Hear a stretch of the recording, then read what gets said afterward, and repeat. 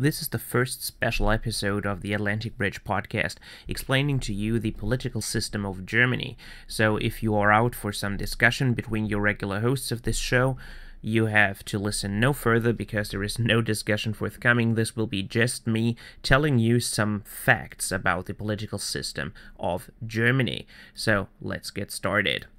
What you can see here in this first image is the European Union in blue, like here, and Germany in its national colors here. I am living in this region, the southwestern tip of Germany, in the state of Baden-Württemberg, right in the vicinity of its state capital of Stuttgart. In this image here, I have for you two maps of Germany. The first one here on the left is a political map that shows you the different states of which Germany is comprised. And what you can see in this image right away is that, much like in the United States of America, there are big states and there are small states.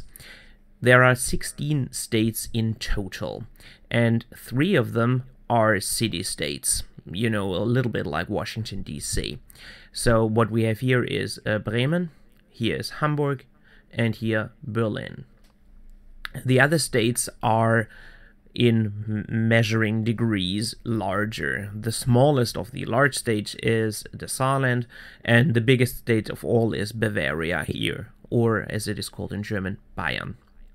Again, this is where I live. So, those states are all represented in the German political system, so keep them in mind when we will get into the details of the system later on.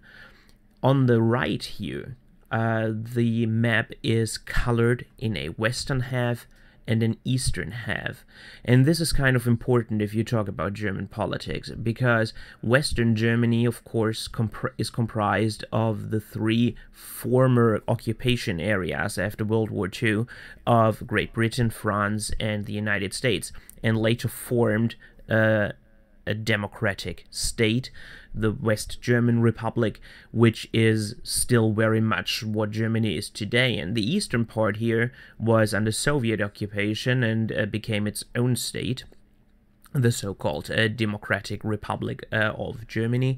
And this state ended in 1990 and was reunited with the rest.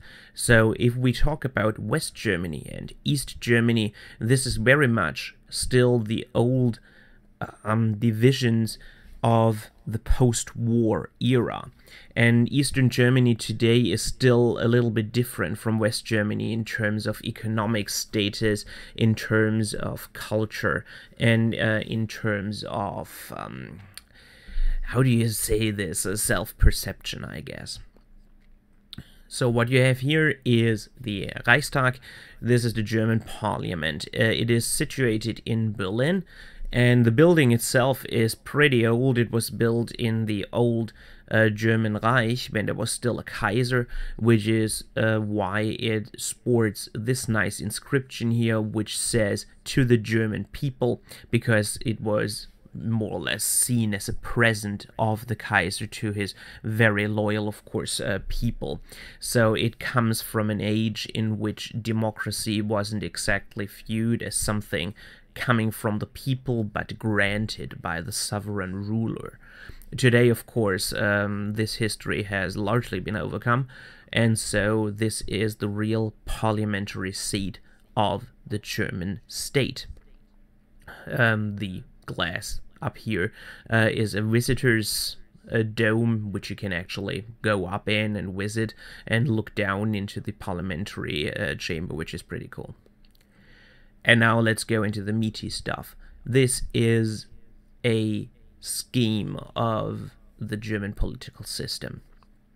We have the people down here who are electing stuff, and then we have the several branches of government. In lighter blue is the executive branch, in gray the judicial branch, and in this, I don't know what it's called, orange, sepia, that is the legislative branch.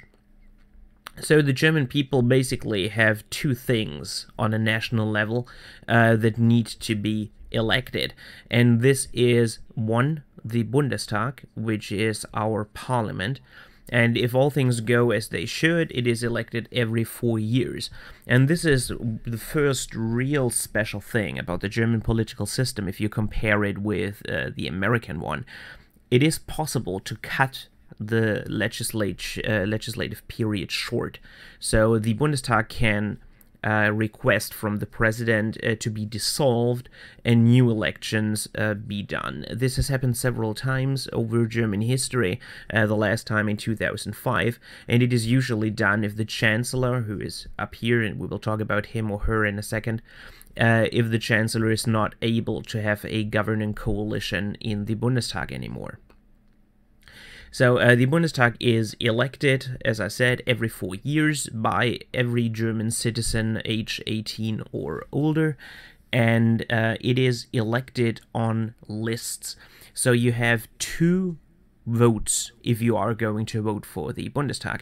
And the first vote is much comparable to what you would vote for in the United States, like a congressional district. We have something like that as well. It's called the direct mandate, and you are electing persons with this, your first vote. So if you are living in, for example, Stuttgart 1, then you are electing 1 representative for Stuttgart 1, and whoever gets the most votes, first past the post, is elected directly into the Bundestag. But only half of the representatives in the Bundestag are elected like this.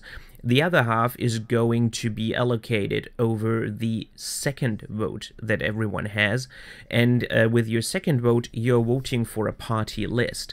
So let's say I want to elect a leftist candidate, right? Since Germany is a parliamentary system, I have several left-leaning parties I can choose from. But since only the strongest one has a realistic shot at the first vote win, which is first past the post, I need or may need to split my vote here. So let's say, for example, I vote for the Social Democrats because they have the better chance to win the direct vote with my first vote, and then I vote for the Green Party with my second vote. So if everything goes according to plan, I elect 2 people, 1 Social Democrat with my direct mandate, and 1 Green Party candidate or more with my second vote.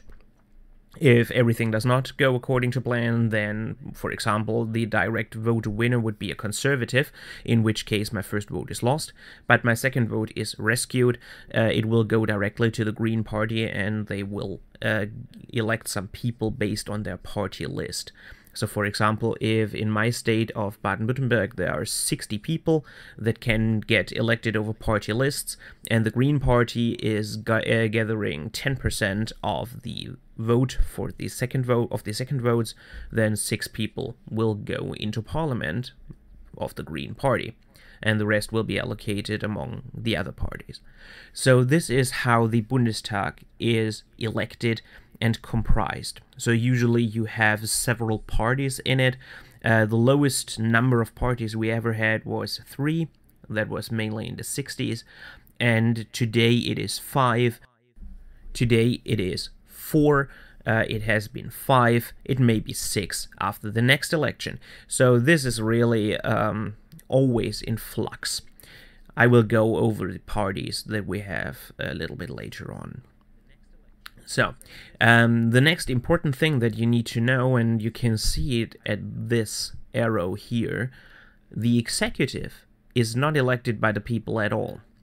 Instead, the Bundestag elects the chancellor, and the chancellor in turn appoints the federal cabinet, much like in the United States.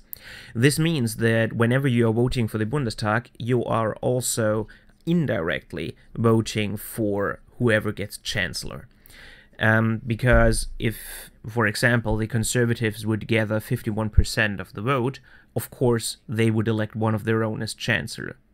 Now, this has happened exactly once in German history in 1957, and it is not very likely to happen again. So the normal thing for German political parties to do after an election is to form a coalition government. For example, right now we have a center coalition between the Conservatives and the Social Democrats. They are the two largest parties, and after the last election, no single party had a majority, as is normally the case in Germany, but the preferred coalitions were not viable as well. So those two, who are the main protagonists of the German political system, had to work together, and they have done so ever since. That was in 2013, and it is at least a possibility that this coalition will subsist after 2017 elections. But this is what you need to do. You have to have a coalition that comprises of at least 51% of the vote, and this coalition can then go on and elect a chancellor. This nature of coalition governments requires an inbuilt compromise between the parties that are going into a coalition. So unlike in the United States, for example, where usually one party makes up the whole executive branch because they won the presidential elections, here the parties have to compromise with each other in order to form a government. They can't really get around this problem. Of course, the parties are not as broad as are parties in the United States. So the coalition building process is much like the intra-party coalition building that you have in the United States, for example. It is just a different method of arriving at consensus, not a totally different system. So this is the chancellor then. He or she is the head of government, but not the head of state. This is the president, the German president, and if you have never heard of him or her, that is no wonder, because the president really doesn't have to do all that much. It is largely a ceremonial role. The chancellor is where the sausages are made. It is the most powerful position that you can have in the German political system.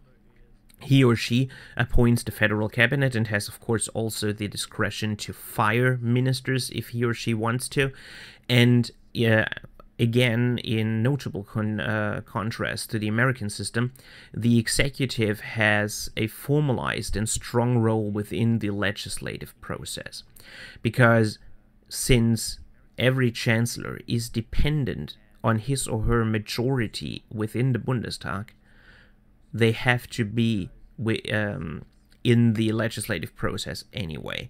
There is simply no chance that you can go like you do in the United States and say, we have a separation of powers and there is a different majority in the parliament than there is in the executive.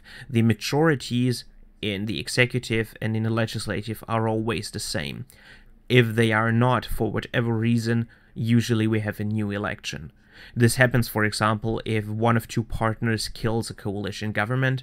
For example, if today the Social Democrats would decide that they will no longer support Angela Merkel as the chancellor, we will have to have a new election, because Merkel has no chance to form a new coalition government, and the Social Democrats themselves also don't have a majority.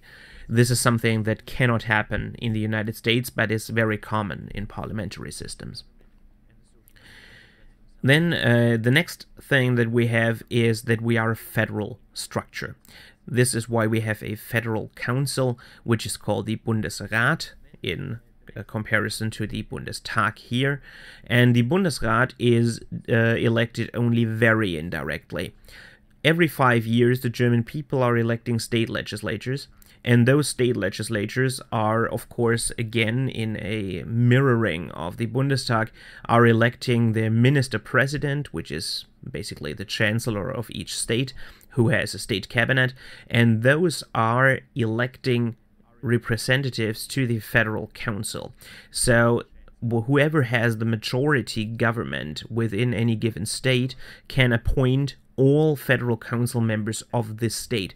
So the federal council will always mirror the political power relationships within the states. So, for example, if the Conservatives have a majority in all the states, then they will also have a majority in the Federal Council. But if they do not, the Federal Council, which has a strong role within the legislative process, can block whatever the Bundestag is trying to do, much like the Senate and the House of Representatives in the United States. Every 5 years, there is also an election for the president, but really, again, the president is only a ceremonial role, so he doesn't really count here. And that, in a nutshell, is the German political system. If you have any questions left, please leave us a comment, send us an email or whatever. Twitter is also available. And I hope you enjoyed this little program. Tell us how it was. Bye. Please leave us a comment, send us an email or whatever. Twitter is also available. And I hope you enjoyed this little program. Tell us how it was. Bye.